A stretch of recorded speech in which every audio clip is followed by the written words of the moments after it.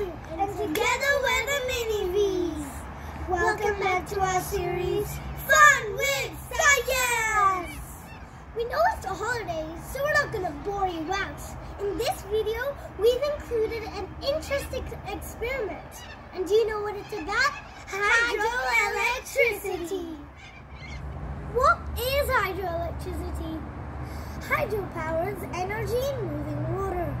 People have a long history in using water flowing in streams and rivers to produce mechanical energy. Hydropower was one of the first sources of energy, and until 2019, hydropower was one of the largest sources of energy in total annual renewable electricity generation. What is renewable energy? Renewable energy has energy sources that are not used up. For example, solar power from the sun, as we won't use up all the sunlight from the sun. Examples of non-renewable energy sources are fossil fuels like coal and oil. Once we use or burn these resources, they are gone forever, and they take millions of years to develop again. Hydropower relies on the water cycle. Understanding the water cycle is important to understand hydropower. The water cycle has three steps. The sun heats up surfaces like lakes, oceans, and rivers, which causes the water to evaporate. Water vapor condenses into clouds and precipitates as rain and snow. Precipitation collects in streams, rivers, and lakes, which empty out into oceans and seas, where it evaporates and begins the water cycle again. Now we are going to do an experiment on how hydropower is generated. First, cut the top part off of the bottle. We won't be needing that. Use a pin or a pencil to poke 6 holes around the base.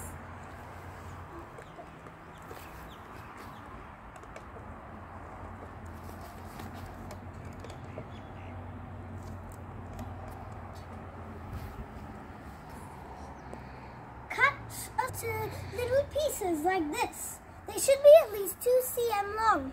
Then push the 6 pieces into the holes that we just made.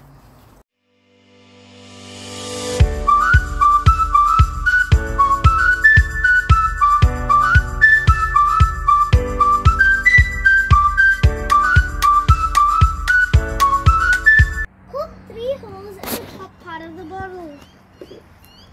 Then thread a string in all the 3 holes, and then knot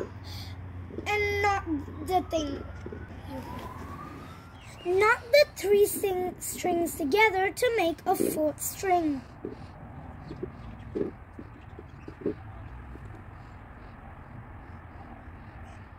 Make sure you're outside to do this part. Take a jug of water and pour it inside the bottle.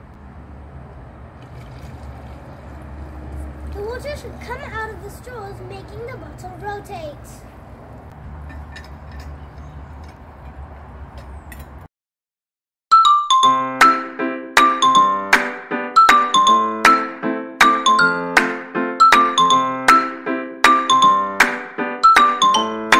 The energy of water flowing through the straws is converted to mechanical energy that rotates the bottle. Our largest hydroelectric power scheme is the Snowy River Hydro Scheme. It produces power to more than 70% of East Australia. It also produces power to peak hours as our major cities, including Sydney, Brisbane, Canberra, Tasmania, and Melbourne. Australia has more than 100 operating hydroelectric power systems. These are located in our highest rainfall and elevation, which are New South Wales and Tasmania. The most common method of producing hydroelectric power is by pumping dam water stored in vast reservoirs through turbines that spin and in turn activate a generator to produce electricity. Just like in our experiment, the water flowing through the straws rotated the bottle, and the water flowing through the dam then rotates big turbines, which produces electricity. The force of the water is so powerful that it produces electricity several times during this process.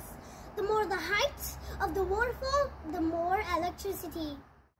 When do you think we found out that we can use water to generate electricity?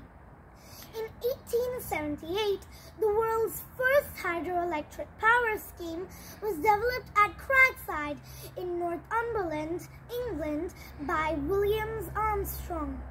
It was used to power a single arc lamp in his art gallery. Hope you had fun today at doing the experiment with us and learned about hydropower too.